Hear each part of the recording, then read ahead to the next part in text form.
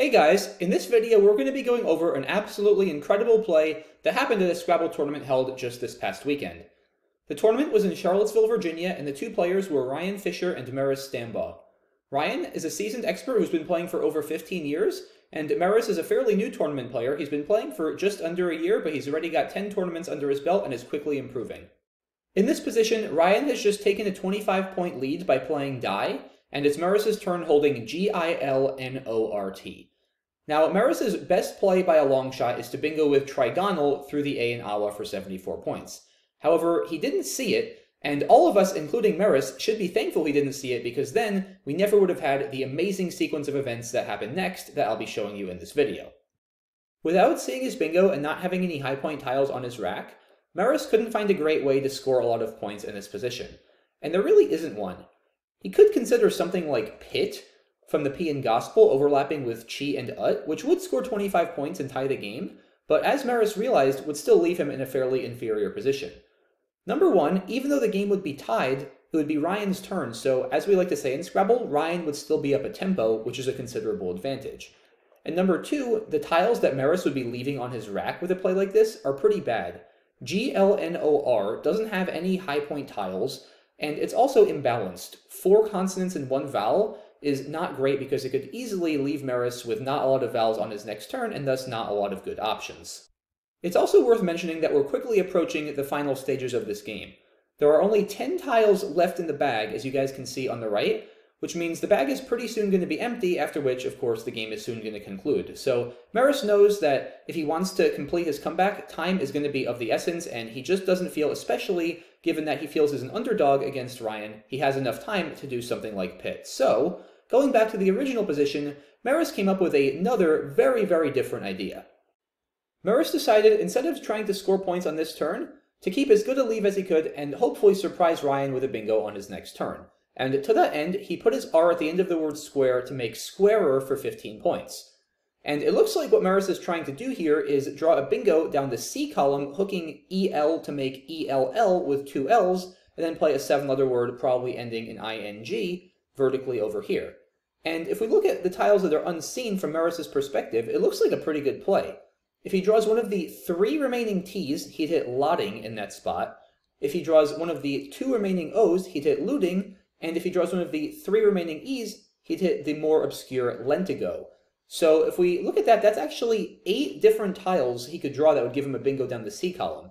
And with 10 tiles in the bag, that means there are 17 total tiles unseen to Maris, 10 in the bag plus 7 on Ryan's rack. So that's actually an 8 and 17, which is nearly a 50% chance that Maris draws a bingo down the C column. So again, looks like a pretty reasonable thing to go for. So let's see what happened.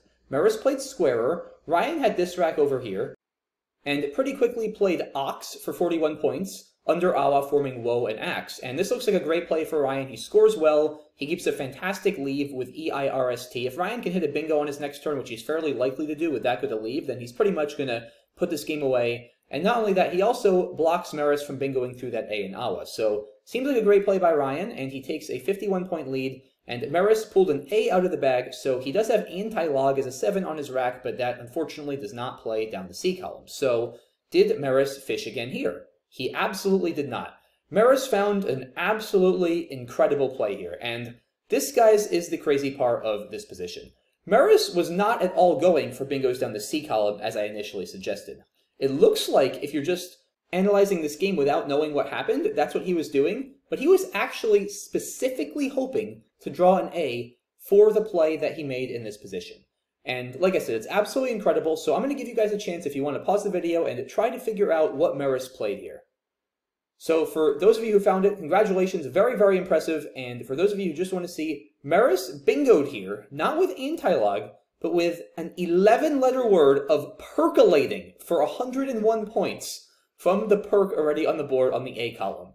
And I don't even know where to start, guys, in describing how incredible this play is.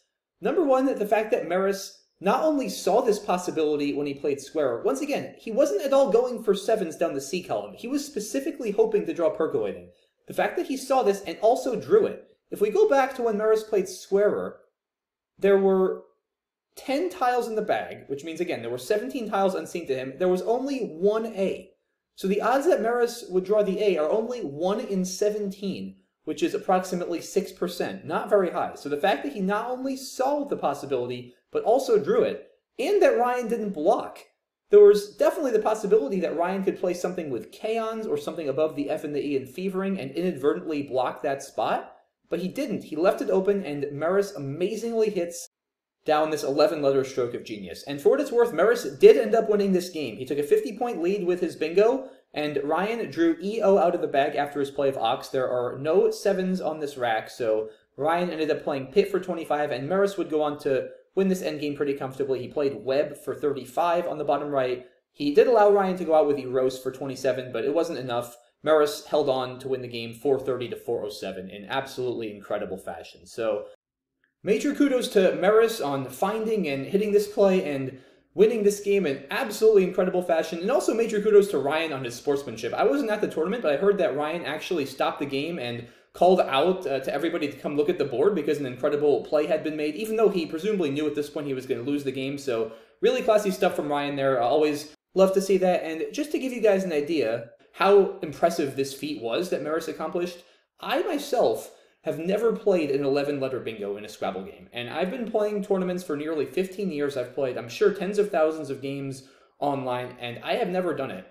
Recently, also, Will Anderson actually posted a video about some of the longest bingos in Scrabble history, and I've copied here some of the stats from that video, and he noted that 11-letter words statistically happen only once in every roughly 6,600 games, and in reality it's even worse than this because the data here is taken from simulations of games played between two computers with perfect word knowledge, and in reality almost no humans have perfect or even close to perfect knowledge of the 11-letter words. I, for one, have never formally studied any 11-letter words, and almost nobody does, because given how rarely they come up, the investment is simply not worth it.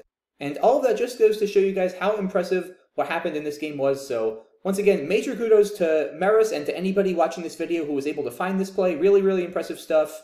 And yeah, hope you guys enjoyed this one. And if there are any more really cool plays like this that I'm not aware of, feel free to send them my way. I would love to feature them. So appreciate all you guys watching. Thanks again for all the support, and I'll see you soon. Bye-bye.